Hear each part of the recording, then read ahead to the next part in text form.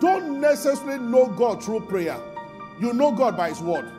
The character of God is revealed in his word, not necessarily through prayer. Unfortunately, right now, among the young, thank God for the hunger that is in the heart of many. But I see many people going for prayers and leaving the word behind. They will get into error. So there are many prayer postures in our time. It's okay to pray. We must pray. If your desire for prayer, your affinity for praying, kneeling down, rolling on the floor is deeper than your yearning for the word of God, you will get into trouble. Because it is the entrance of his word that gives life, not prayer. It is important to pray. We are not downplaying prayer. A Christian must pray and pray effectively.